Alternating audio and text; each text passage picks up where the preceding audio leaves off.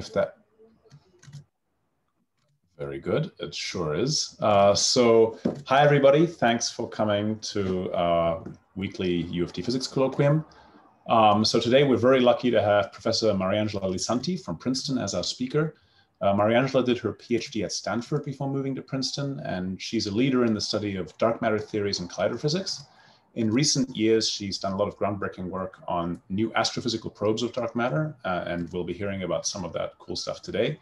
So please join me in welcoming Mariangela, and because of the online format, we're going to do questions at the end, so you know the drill. Okay, take it away, Mariangela. Thank you. Thanks so much, David, and thank you for the invitation to join you all virtually today. It's a pleasure to be here.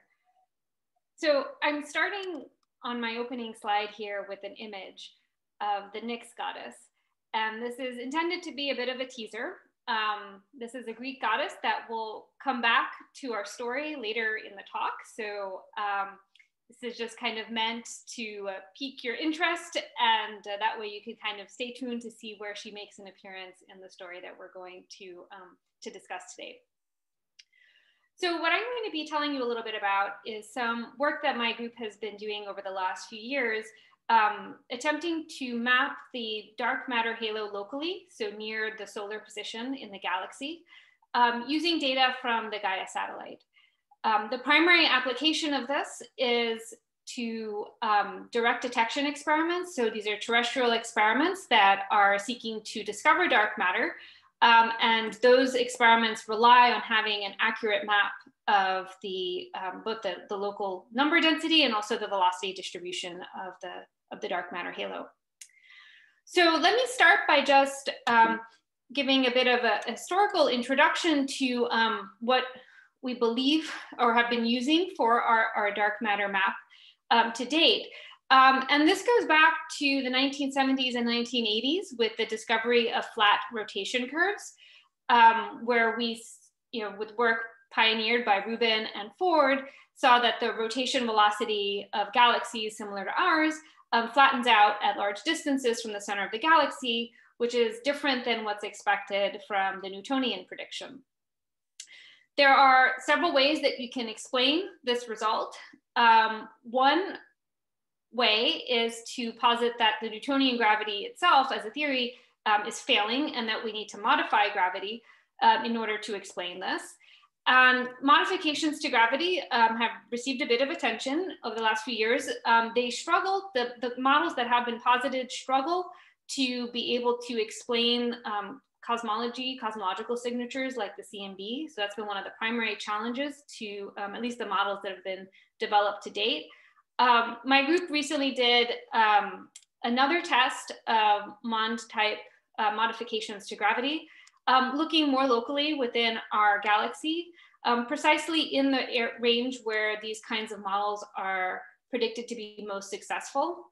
And what we were looking at was comparing the radial accelerations of stars versus their vertical accelerations.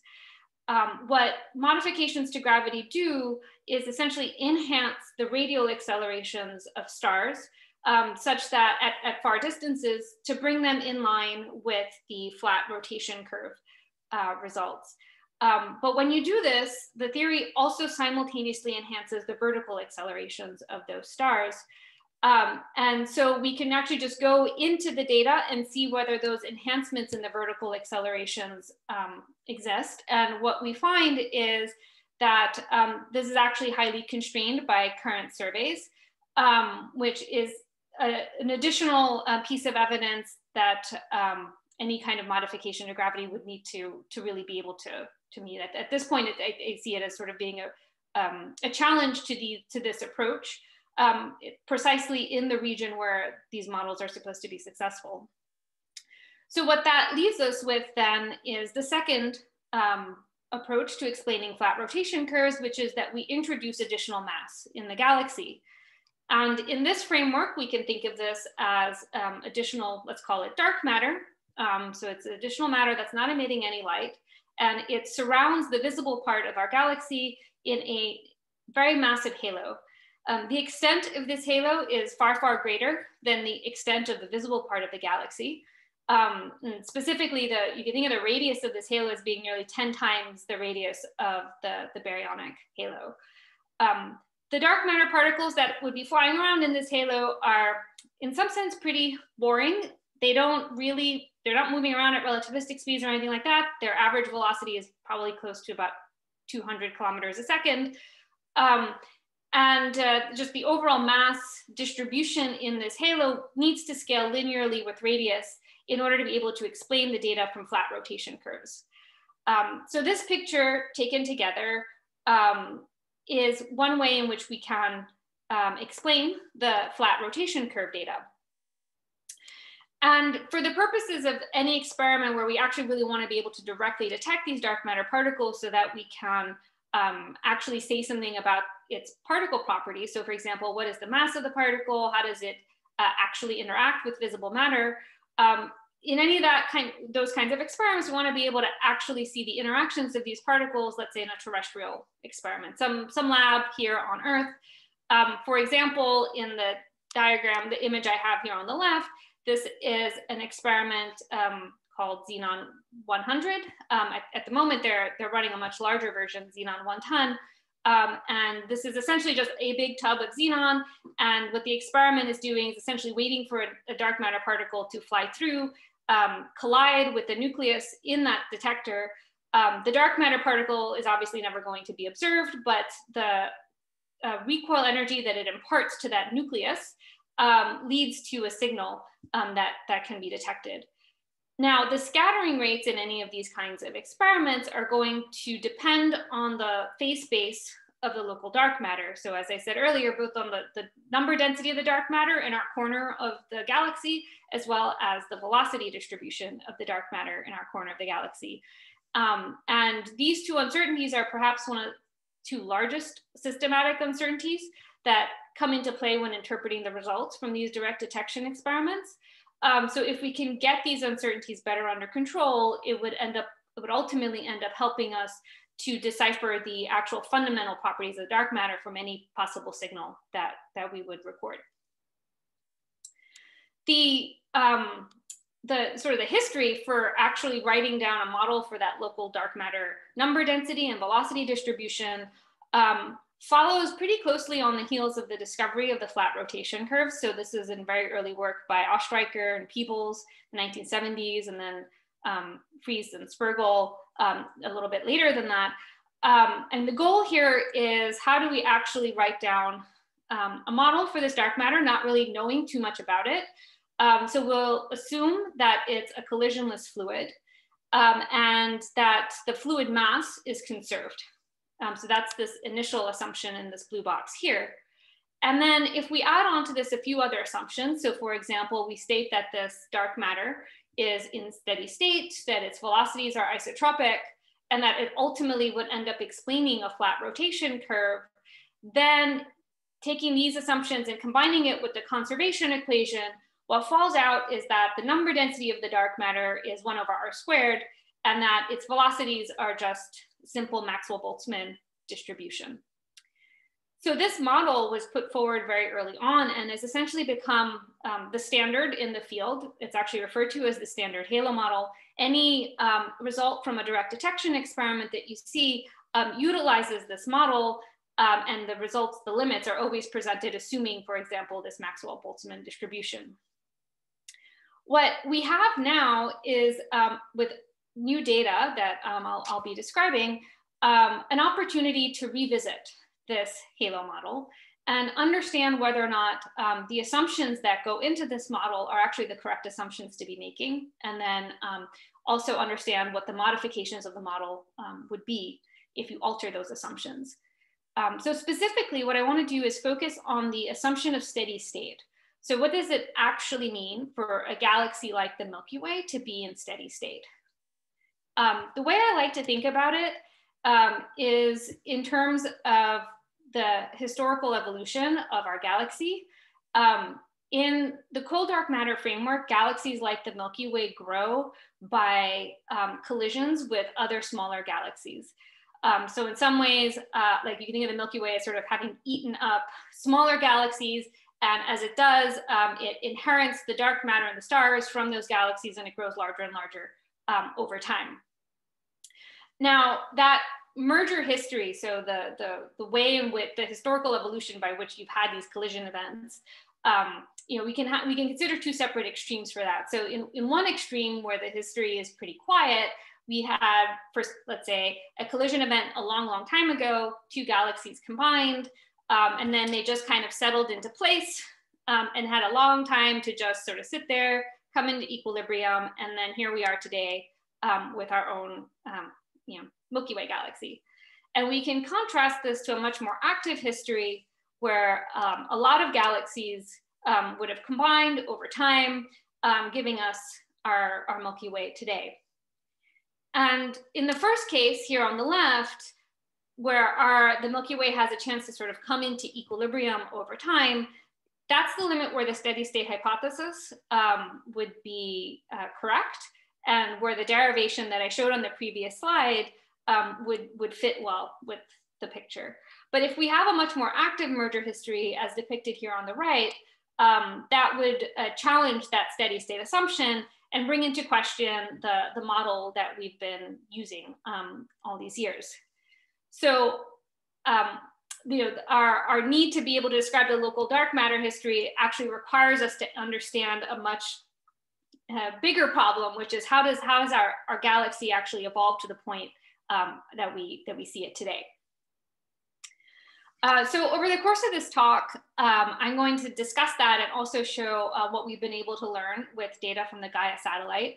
The first part of the talk is going to focus more on the theoretical foundation for how to interpret the results from the satellite. So I'll be showing you some results that we've obtained using numerical simulation and walking you through what actually happens to the dark matter as two galaxies collide let's say, in the Milky Way. And then in the second part of the talk, I'll walk you through the kinds of analyses we've been doing with Gaia to actually reconstruct our galaxy's history and be able to say something about the dark matter map near the sun's position. So let me start by just showing you a movie of a galaxy that's similar in mass to the Milky Way. This is modeled using the FIRE simulation, where FIRE here stands for feedback in realistic environments. So this simulation tracks both the dark matter, the stars, and the gas in a galaxy of similar mass to ours, starting at very early times, all the way up until the present day. The movie that I'm going to show you only will show the stars in sort of where the stars are in this process. But just keep in mind that the simulation is also simultaneously keeping track of the dark matter. So let me get this running. I'll run it through once and then kind of come back and highlight some of the points. So we're nearing the end here. And in this last phase, you can see, here's the stellar disk, and there's not really that much activity. But if we rewind this back and watch this again, in the initial stages, the process is pretty violent. So you're getting a lot of these collisions and a lot of materials kind of getting stripped and moved around, and it's pretty chaotic. And here, later on in time, the number of these little mergers reduces, they become smaller, and that disk is more stable, so it actually survives with time. So what I want to do now is just kind of break this down, starting from, kind of step by step. So as I have one of these satellite galaxies falling in, what actually happens to the dark matter and the stars in that system, and how does that evolve as I let the system, as I let time progress.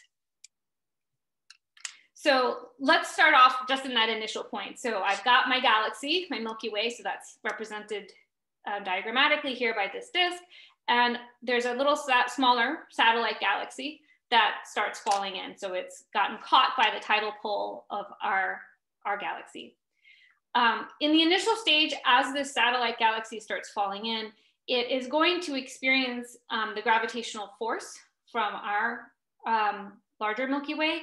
And these gravitational tidal forces are going to be stripping the dark matter and the stars in that satellite galaxy off of the galaxy.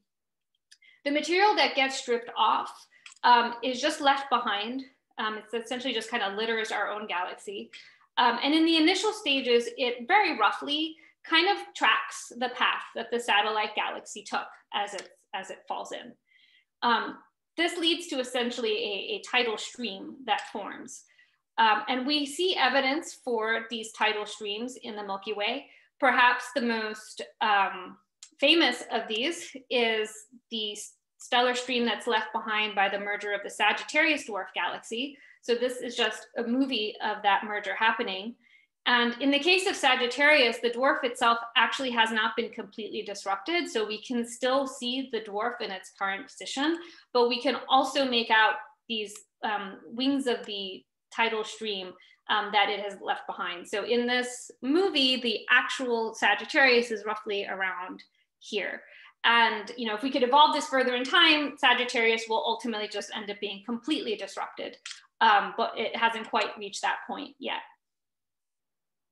So tidal streams are a pretty spectacular signature of these kinds of mergers. They tend to occur pretty, like, as I said, like pretty soon after the galaxy starts falling in. If we consider a point in time a little bit later, once the satellite galaxy falls in and then makes several different orbits, you can think of this as essentially winding up all of those streams that it leaves behind. And with time, the beautiful, very clean signature that you see of a single stream essentially gets washed out.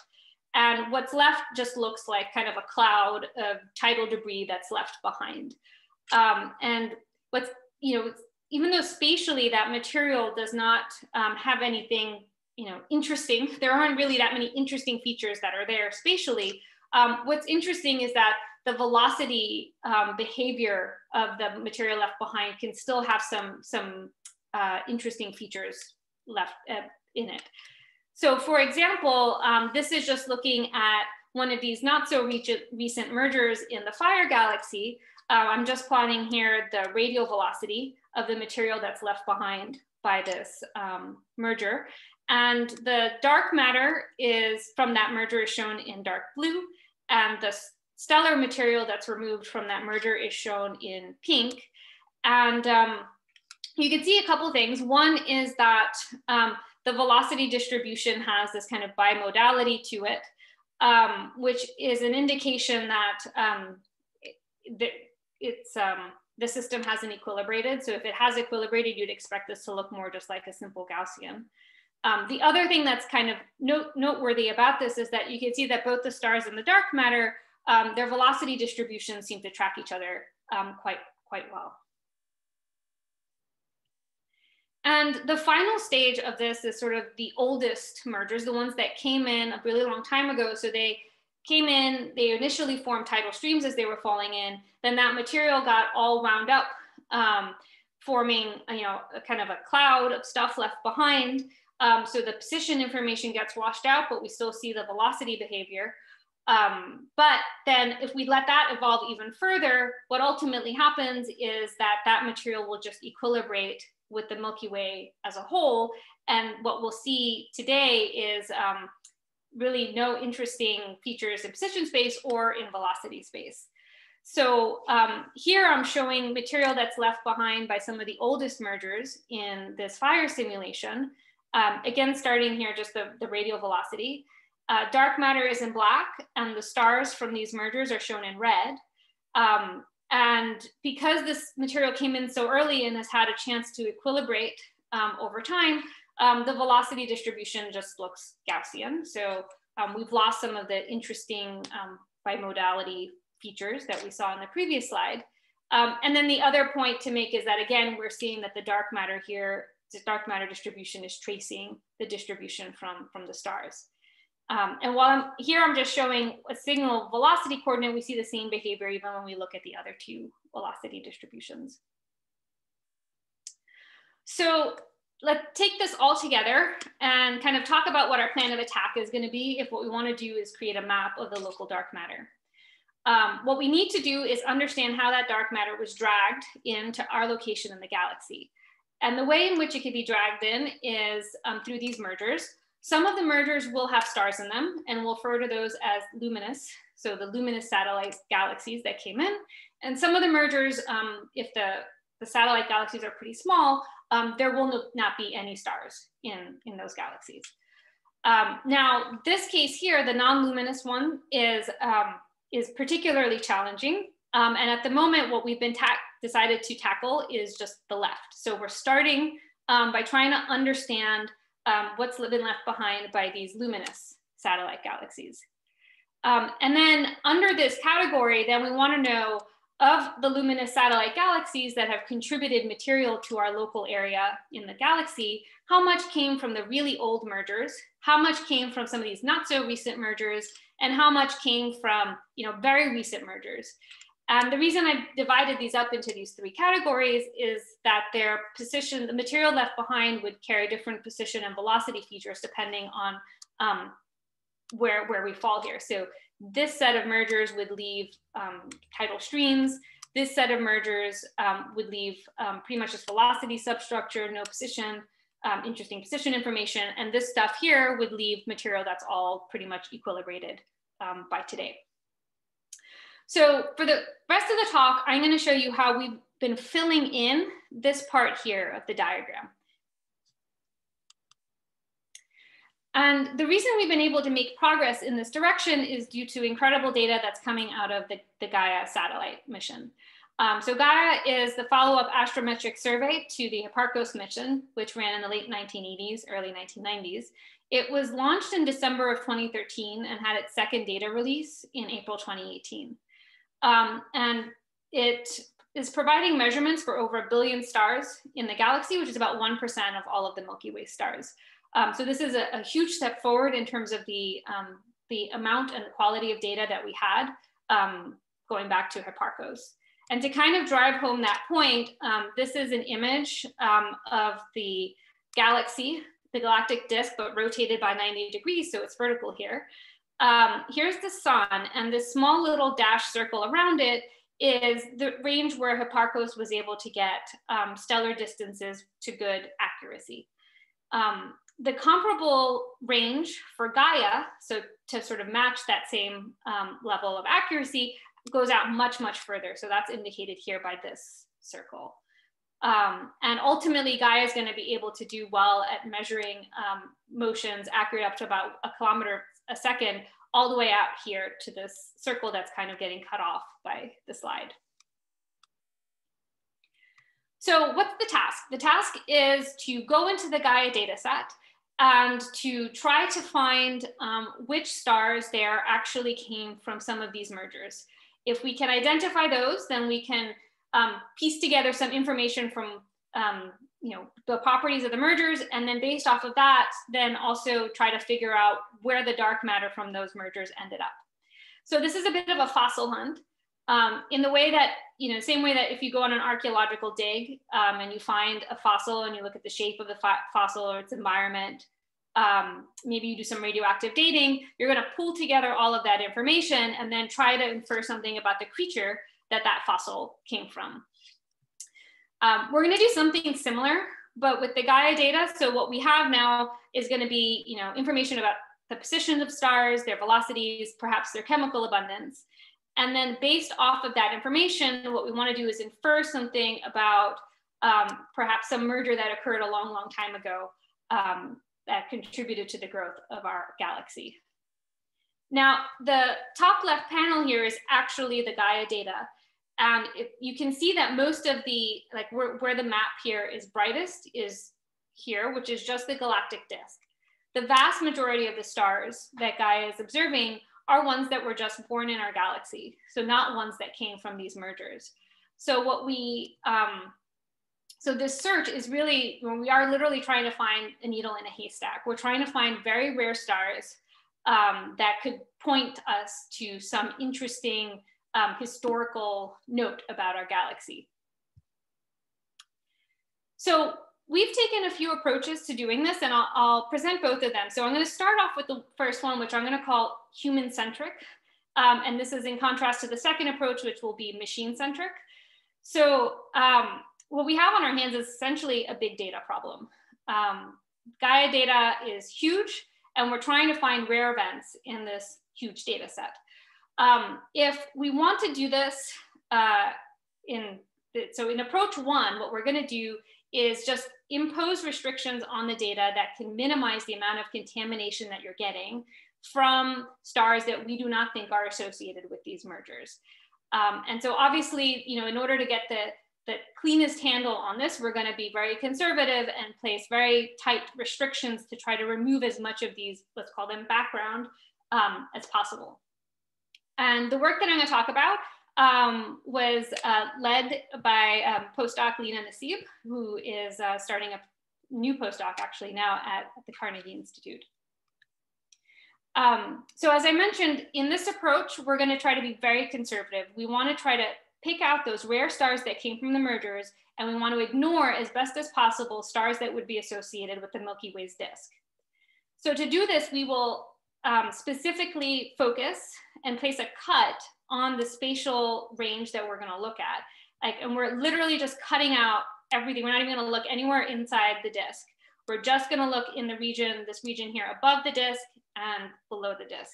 Again, this is an attempt to be very conservative and just remove anything that this region here where we know we're going to be dominated by stars that are not going to be associated with these mergers.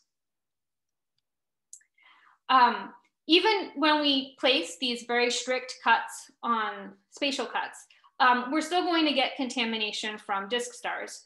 So we'll need to employ additional discrimination criteria. So to do that, we can use information, for example, about the ages of those stars, for which we use chemical abundance as a proxy, and also just their velocities. So for one example is if we just look at the velocities of stars in the disk, the stars that would be associated with the Milky Way's disk would be rotating, so we'd expect them to fall in this plot here in the upper right. They'd also be fairly young, so that would put them on the y-axis, it would put them up here. And in contrast, the stars that would be associated with these mergers would not necessarily be rotating with the disk, so we'd expect them to be here, and they would typically tend to be older than the disk stars, so a bit lower here on this y-plane. So what we have here is actually a clustering problem. The data out of the box looks something like this. I'm showing here 3 different panels. The left panel has radial velocity, then this is angular velocity in the theta direction and in the phi direction. And the y-axis is chemical abundance, but if you're not unfamiliar with that notation, you could think of this as a proxy for age. So anything up at the top would be younger stars and at the bottom would be older stars. So out of the box, this is what the data looks like. And the simple schematic I showed on the previous slide, it may be a little bit hard to see how that trend applies over to this case, because now it just looks like we have a big blob of stuff. And so what we want to do is to have apply a Gaussian mixture analysis to figure out how many different individual clusters of things are in this full data set. So here, when we do that Gaussian mixture analysis, is the result of what we find. The circles here are not ones I've drawn in by hand. Those are actually coming out from doing a full likelihood analysis, where we're finding that there is evidence for 3 separate populations in this total data set. So this is literally just it's a standard kind of clustering problem. The 3 populations are associated with the following. So the green here would be the stars that are associated with the galactic disk. The red would be the ones that are associated with the oldest stars. So the ones that probably came in from the oldest mergers. And when you look at how these are just in each of these different velocity components, their dispersion in each of the velocity directions is roughly the same. So it's pretty isotropically distributed in velocity space. And then the blue cyan contour here is intriguing, primarily because it it's a bit more, the stars here are older than the disk stars, but younger than these really old ones here. And additionally, when you look at it in the radial velocity coordinate, it's sort of squashed and definitely looks like it has a radially biased. And so in terms of our understanding of how these could map onto the dark matter, the things that are of interest, potential interest, are the pink here, which if this is associated with the oldest mergers in our galaxy, that would be telling us something about the component of dark matter that's coming from these really old mergers. And then this cyan component here, which if it's coming from a not so recent merger, might be telling us something about a component of dark matter that's in substructure. So that not so recent merger actually has a name. It's called Gaia Enceladus, and it was first posited by Vasily Belokhurov's group and Amina Helmi's group pretty soon after the second Gaia data release came out. The movie that I'm showing here is an image, is actually just showing the fall-in of a galaxy of Enceladus and what it would look like ultimately once it's disrupted. So I could get that movie going again. So the red clump here would be Enceladus as it's just beginning to fall in. Should start going in soon, there we go. And now it's gonna be tidally disrupted as it continues several passes through the Milky Way. And then at the end, you can sort of see where all of its stellar material gets left behind. And it's concentrated in the inner part of the galaxies. That's one of the key features of this particular merger. So coming back to what this tells us about our family tree, this is an important piece of information in terms of kind of reducing down the number of possibilities. What it tells us is that about 7 billion years ago, there was a fairly significant merger that came in. And at that time, this Gaia Enceladus was probably about 10 to the 7, 10 to the 8 times the mass of the sun. So it pins down one of our oldest neighbors, not neighbors, relatives. So it pins down one of our oldest relatives and also indicates, because this occurred about 7 billion years ago, means it's not too soon, but also not too early. So it's precisely in a regime where we would, where we know from simulations that the dark matter that's left behind would not have had enough time to come into equilibrium. So if we take all of this together, what we, and extrapolate to the dark matter, and I'll just give you kind of the final result here, and I don't have time to kind of go into detail in terms of the full steps that we take in doing this extrapolation.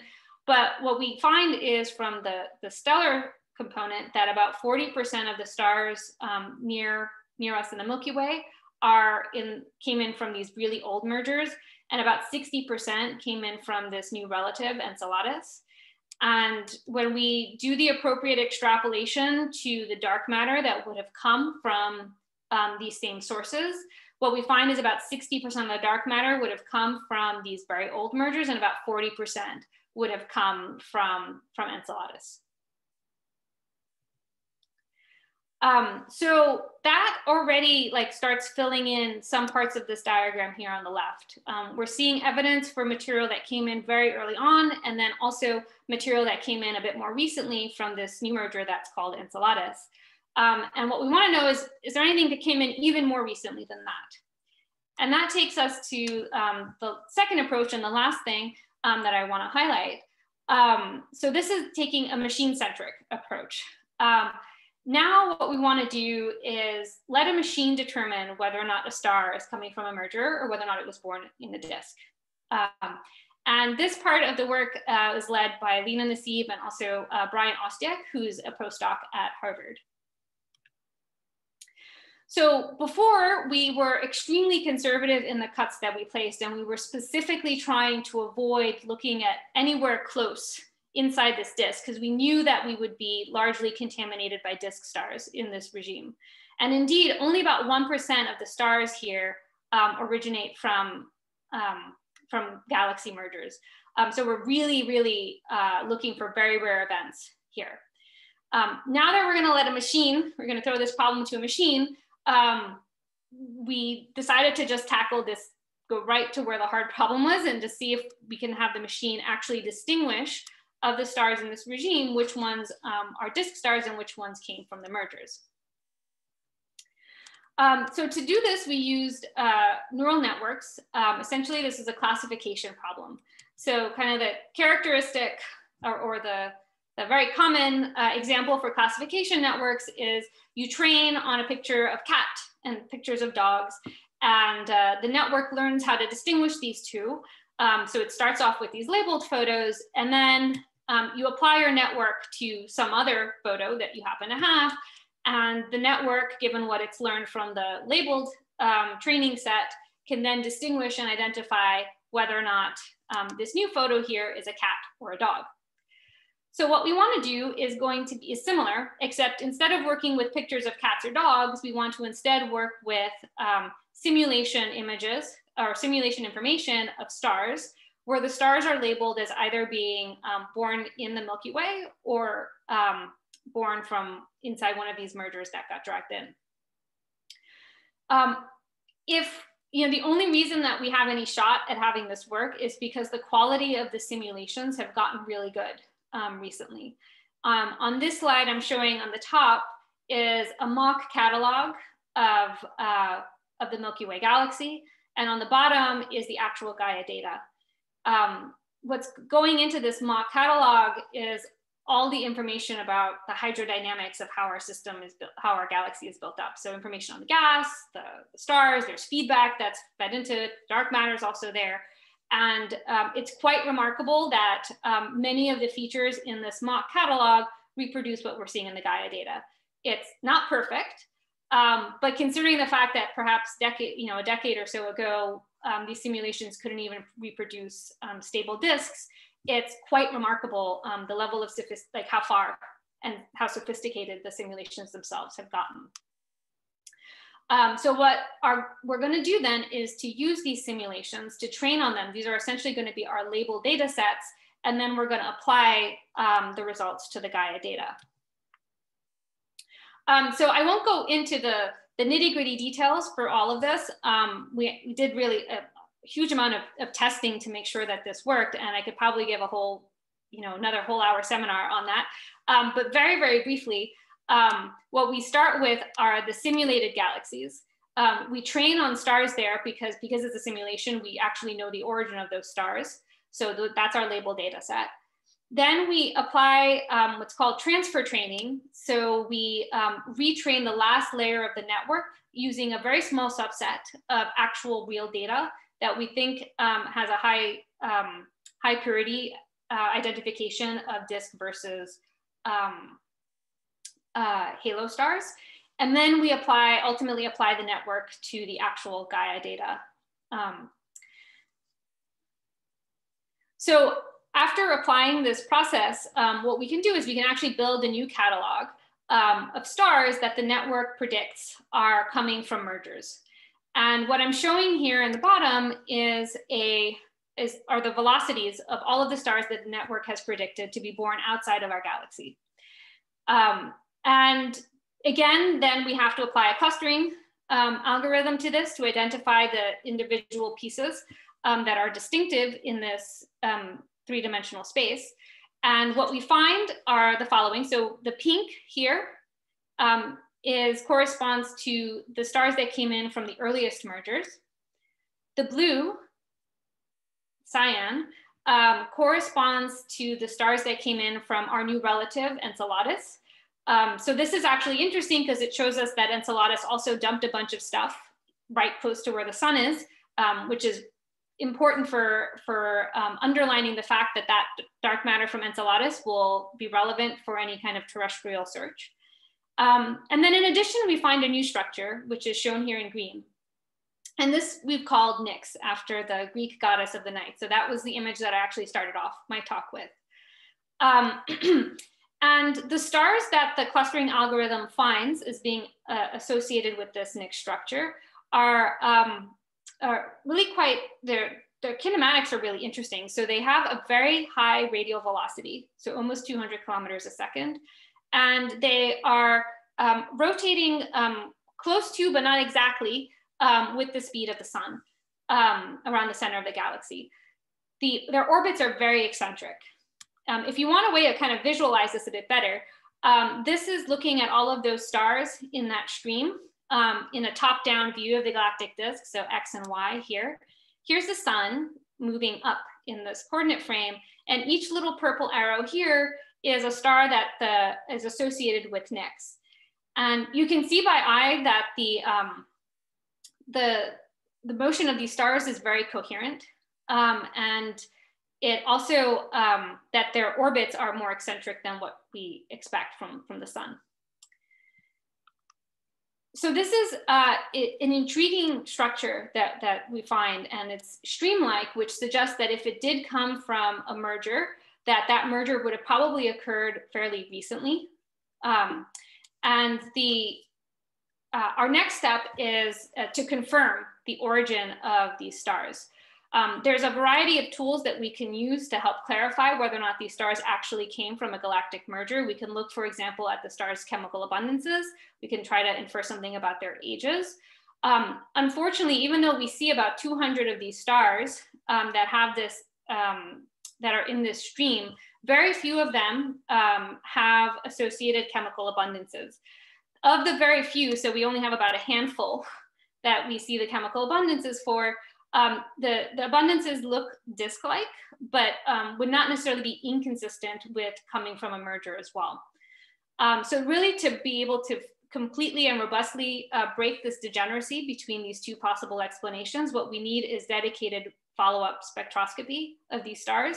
And that work is actually currently underway. So there is a team from Caltech that has run a bunch of these observations over the summer and is currently analyzing these results. Their study should be able to shed some light as to whether or not the stars that we're identifying in Nix originated from the disk or are truly from one of these galactic mergers.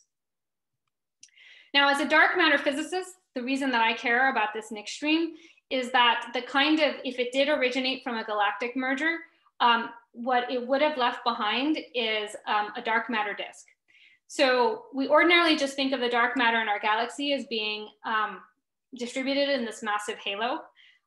In order to have a stream that's aligned with our plane, similar to what we're seeing with Nix, that galaxy that would have created Nix would have also created essentially a large puffy dark matter disk that's surrounding our visible disk and rotating with it.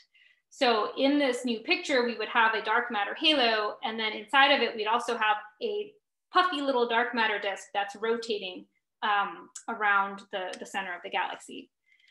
To better understand exactly what the properties of this dark matter disk would be, how it forms, how it kind of correlates with what we're seeing from the Nix stars, we're actually running some dedicated simulations. This is work that's being led by an undergrad here at Princeton, Ben Dodge. And so he's running simulations that track the infall of galaxies, small satellite galaxies, as they get torn apart and then form structures that look like Nix. And then we can also, from the simulation, see where the dark matter ends up. And the dark matter always ends up looking like this puffy, rotating dark matter disk. So I think, with the follow-up spectroscopy, we'll really get a good understanding as to whether or not Nix is originating from these galactic mergers. And if it is, then we'll really need to understand in detail from simulations like this exactly what the properties of that rotating dark matter disk would be and what the implications would be for any terrestrial dark matter search. So this new result here with Nix is filling in a new part here of the puzzle. There's a question mark because we have yet to confirm whether or not it really is going to be correlated with the local dark matter distribution. But that's something that we should be able to answer within the next year. And just to mention very briefly some work that we have going on in progress with a large group of postdocs and students at Princeton. In moving this forward and trying to maximize the amount of information that we can get from the Gaia data, everything I've told you is just using the small subset of Gaia data that actually has full 3-dimensional velocity information. But there's an even larger fraction of the Gaia data that is missing some of that velocity information, and in particular, missing the line of sight velocity. So one of the things we're working on now is asking whether or not we can use regression neural networks to actually guess what that missing kinematic piece of information is. And if that neural network approach works successfully, then that would allow us to, it would greatly expand the working data that we can look at to find, to do clustering and find evidence for these mergers. So with that, I'll just conclude by starting where we, by going back to where we began. So when the start of the talk, I presented our initial picture of what the dark matter distribution in our galaxy looked like, which was based off of observations from the flat rotation curves. But with the new data that's been coming from Gaia, it's allowed us to revisit that. And by using information about stellar substructure, combining that with what we're learning from state-of-the-art numerical simulations about the correlations between stellar distributions and dark matter, we can piece that all together to build up an empirical model for the halo. And then, with the ultimate goal being that we could have a detailed model where we understand the uncertainties and can quantify the uncertainties going into that halo model and use that to give us, to shed light on some of the terrestrial searches for dark matter that are ongoing. So with that, I'll conclude, and I'm happy to take any questions.